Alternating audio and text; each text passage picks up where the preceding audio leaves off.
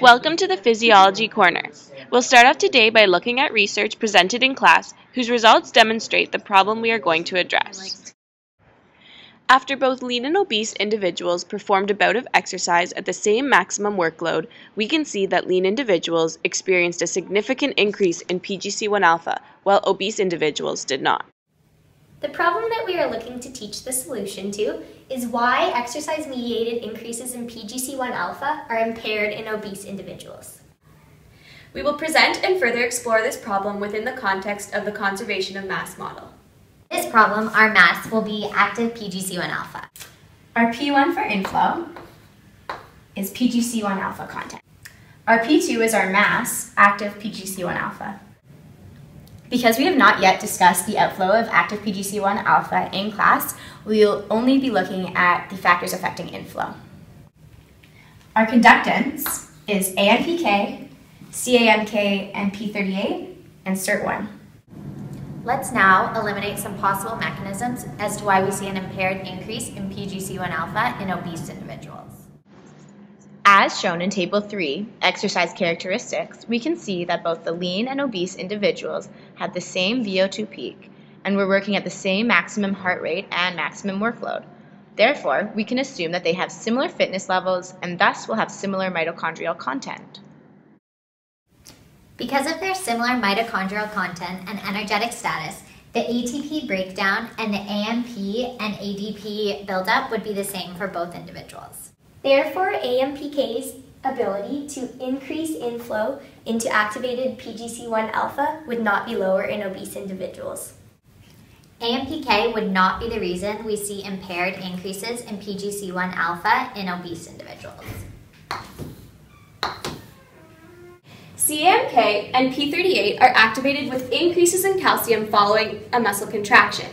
Because the lean and obese individuals are both working at the same relative intensity and maximum workload, we would not expect to see differences in calcium levels between these two groups. Therefore, CAMK and P38 activation would be the same and would activate PGC-1 alpha to the same extent in both the lean and obese individuals. Therefore, CAMK and P38 would not be the reason we see impaired increases in PGC-1 alpha in obese individuals. Alpha. SIRT1 can be activated by two separate pathways.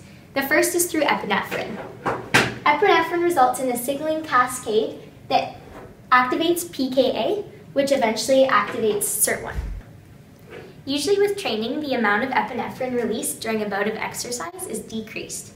Because we are assuming that both lean and obese individuals have the same training levels, we can assume that epinephrine will be the same in both groups. Therefore, the activation of SIRT1 via this pathway would be the same in both individuals as well. The second way in which SIRT1 is activated is through this AMPK pathway. As we've previously discussed, AMPK is the same in both lean and obese individuals. So, as this is the same, NAMPT will be activated to the same extent, as well as the conversion of NADH to NAD+, which would activate SIRT1 to the same extent in both individuals.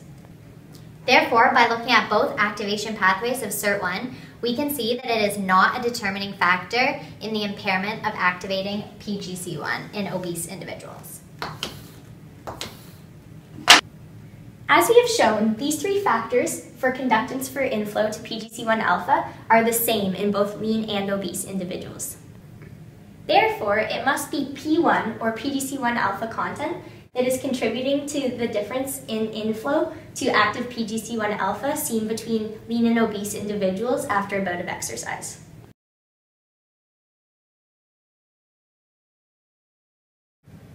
We hypothesize that initial PGC-1 alpha levels in obese individuals will be lower than in lean individuals.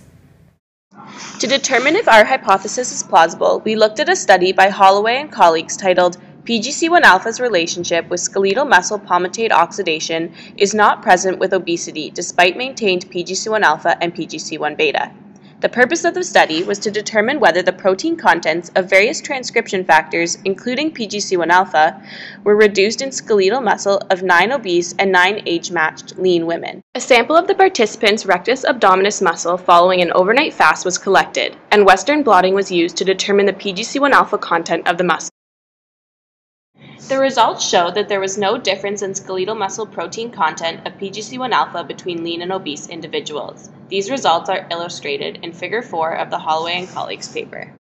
The data from Holloway and colleagues suggests that the amount of PGC-1 alpha in both lean and obese individuals was the same following an overnight fast. To conclude, we cannot confidently provide a solution as to why we are seeing an impaired increase in PGC-1 alpha in obese individuals as compared to lean individuals following a bout of exercise. Future research should explore the possibility of increased levels of inhibitors such as GCN5 and RIP140 playing a role in the impairment of increasing PGC-1 alpha following a bout of exercise in obese individuals.